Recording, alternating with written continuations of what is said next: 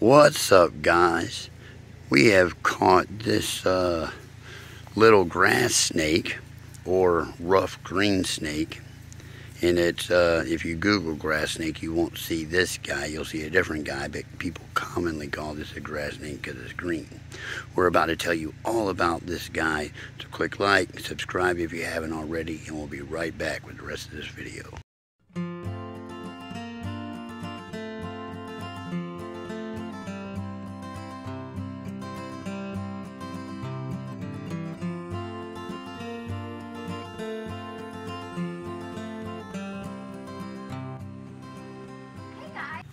Alright guys, so what we got here is a rough green snake. They're very docile. As a matter of fact, if you encounter one, they're likely to freeze as a defense mechanism, hoping that you just don't see them, and they're camouflaged.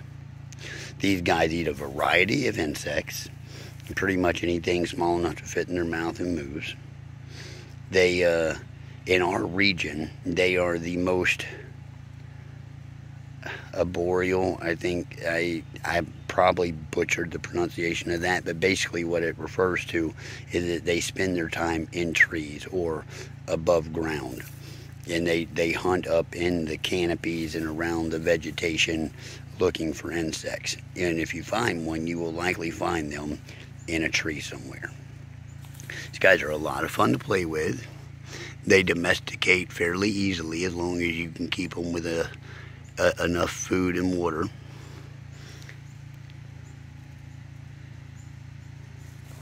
They range pretty much all over the eastern United States, from New Jersey down to Texas, and throughout Florida as well. They are a lot of fun to play with. If you catch them, don't be scared at all. They're absolutely non-venomous. You can look at his head and his eyes and see how round his eyes are, and also at the shape of his head. He's got no place to store his poison. He's no place to store any poison, that's right. It's coral snake is kind of an exception to that rule, but we're talking about a completely different toxin. They're not pit vipers. So guys, this spring, if you go out looking around in the canopy and pay close attention, you might find one of these guys to play with too.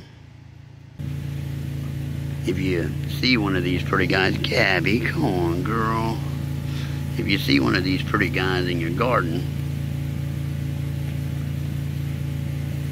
don't be alarmed and don't get rid of them, because he is going to be very helpful in eating insects that you don't want in there.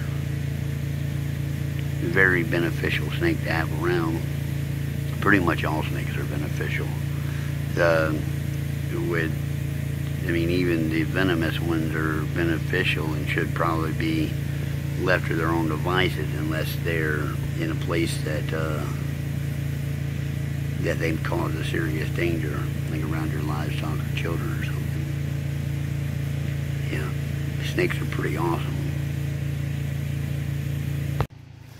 I hope you've enjoyed this video. I hope you got some information that you can use. Aya, you want to say bye? Bye, guys. All right. Bye. Thanks for watching. Please click like, subscribe if you haven't already, and we'll see you next time with another video. Bye.